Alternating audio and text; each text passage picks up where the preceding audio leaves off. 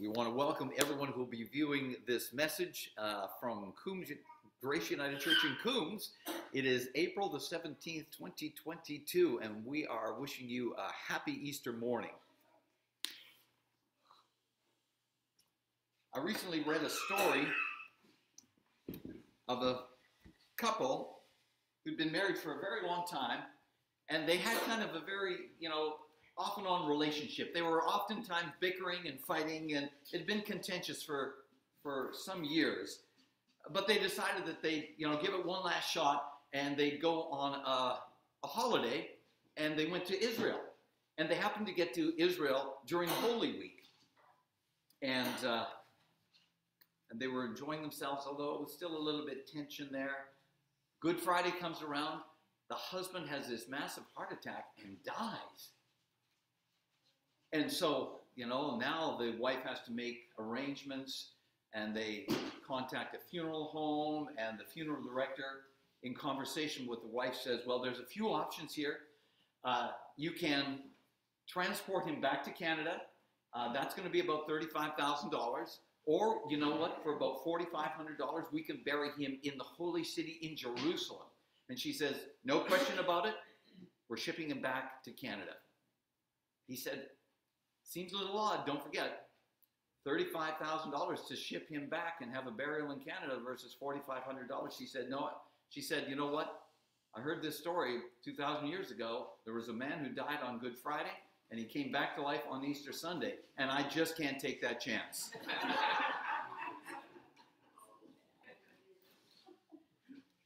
Well, it is Easter Sunday morning, and we're glad that you're here. If this is the first time you've been to an Easter service, well, we're glad that you're here. Tiffany, great to see you.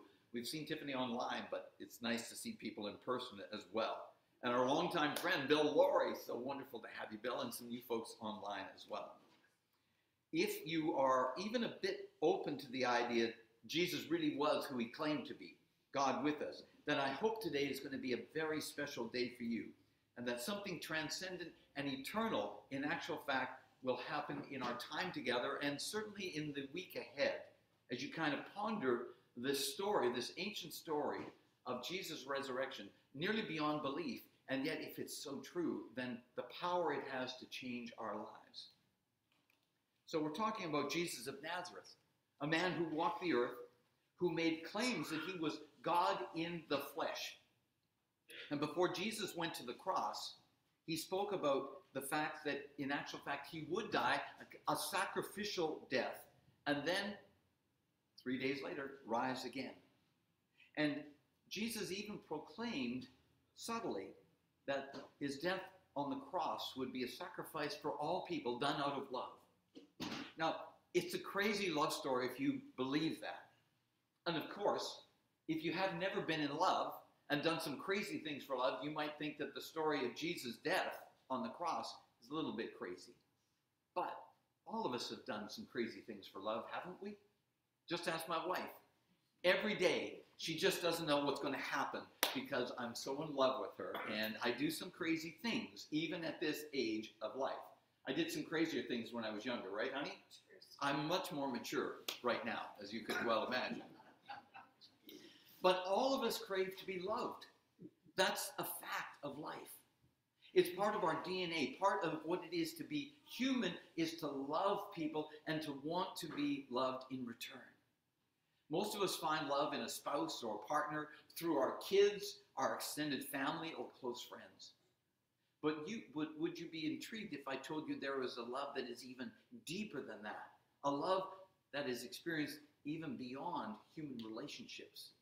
A love that isn't dependent on our kind of fickle emotions or the circumstances in life which oftentimes take loved ones away from us. A love that is at the heart of the universe and that has power to drive out fear, can heal pain, can provide the deepest comfort through tough times, and give us joy and hope that is eternal. In his book Soul Craving, Erwin McManus talks about love this way. God is the passionate lover of humanity.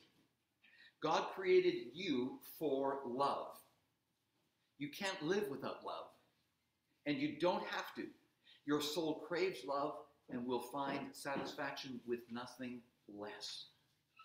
And so you shouldn't be surprised that as you look for love, you keep running into God all over the place.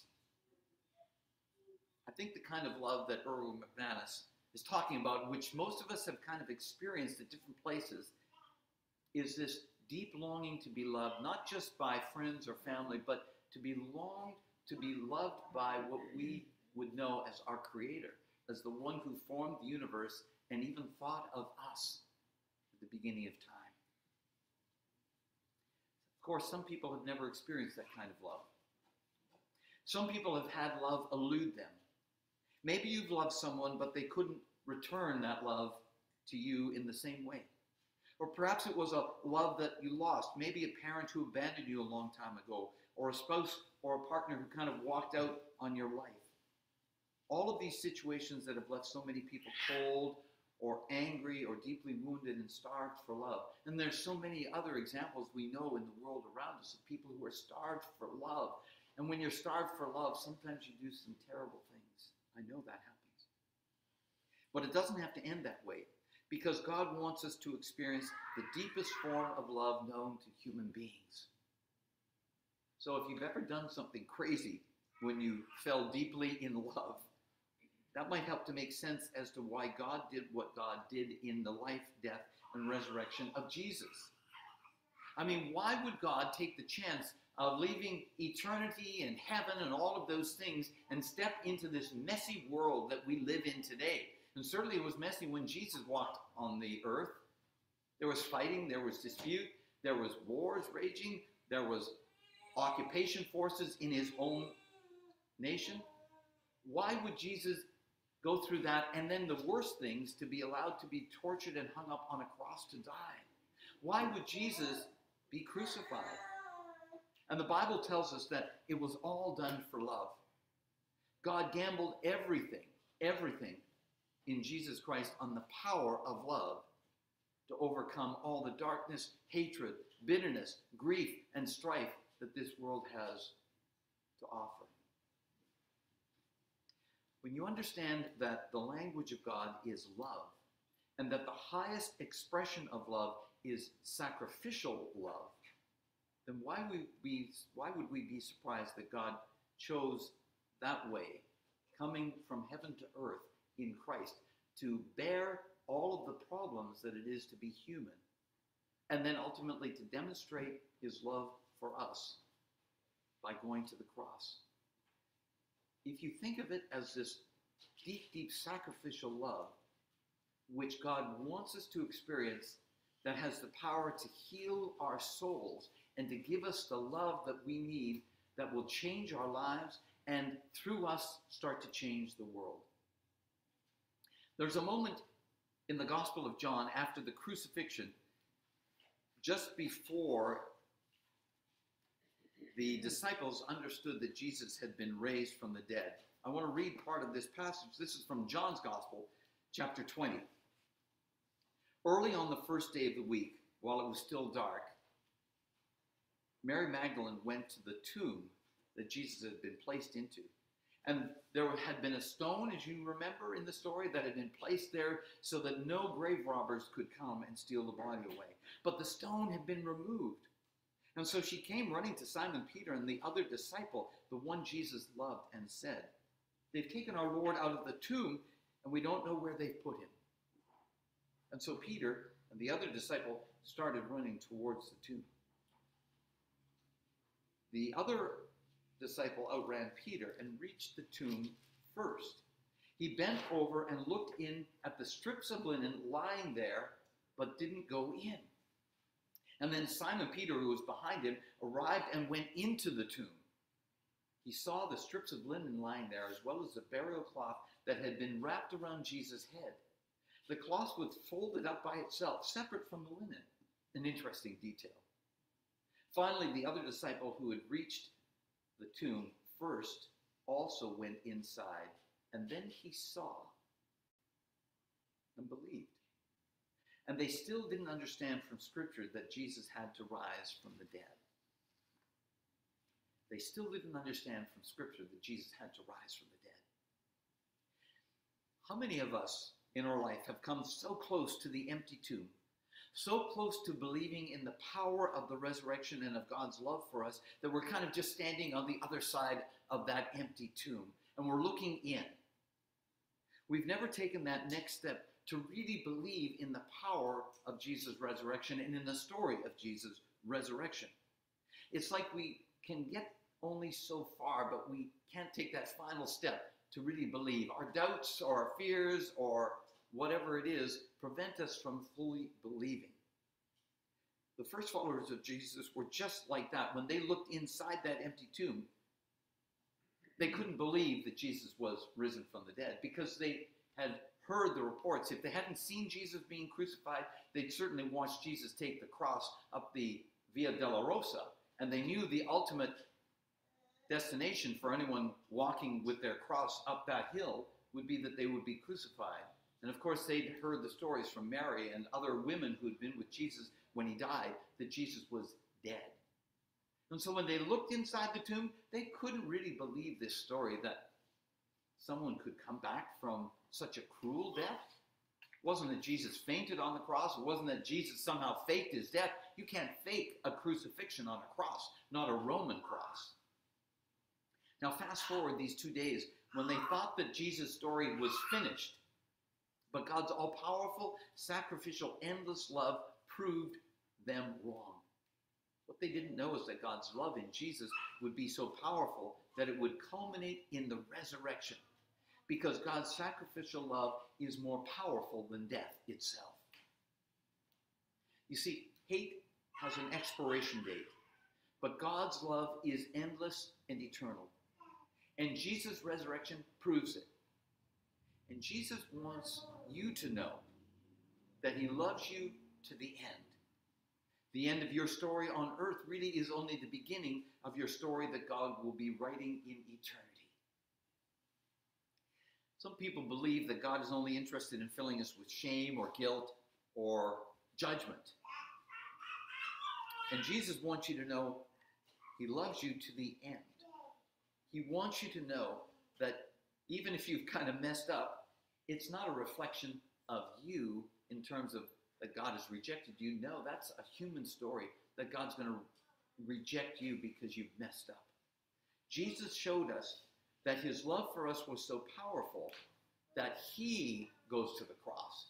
He takes on the shame. He takes on all the pain and all the people's lives that have messed up. He takes it all to the cross.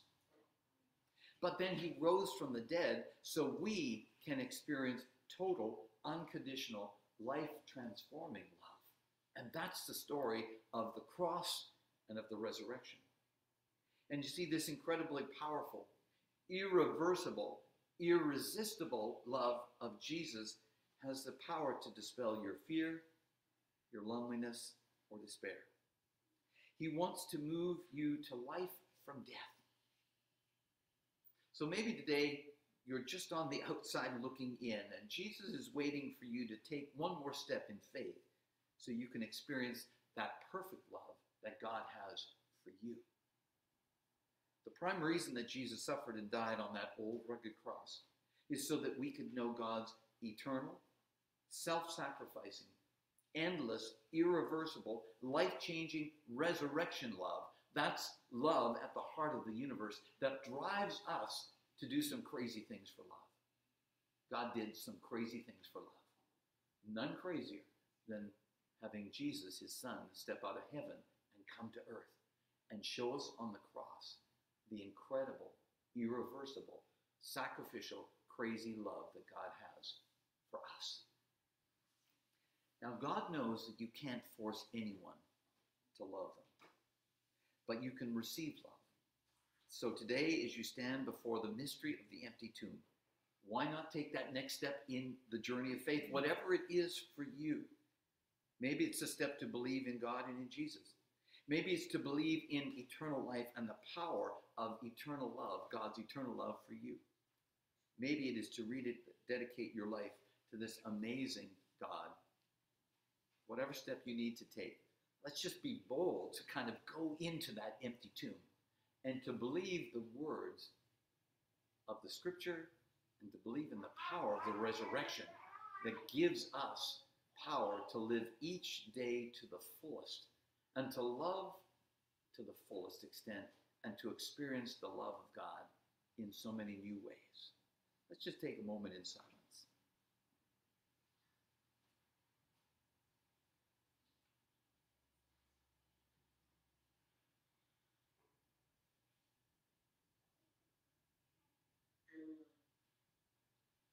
Eternal and loving God, thank you so much that there is never a moment where you are not present to us, never a person you don't see. I thank you that we stand in this moment on Sunday morning, Easter Sunday morning, remembering the crucifixion and resurrection of your Son, Jesus. We're here not simply because it's the most amazing thing that has happened in human history, but we're here to declare our love for you and to receive your love for us. So we're here today because the resurrection keeps happening every day. Because every day we open our hearts to you, you keep moving us from death to life. And so, Jesus, we welcome you into our lives in a fresh new way this Easter morning. And we invite you to work in our lives to bring us to the fullness of love that sets us free. Amen. We want to invite the choir to come back up and lead us in another song.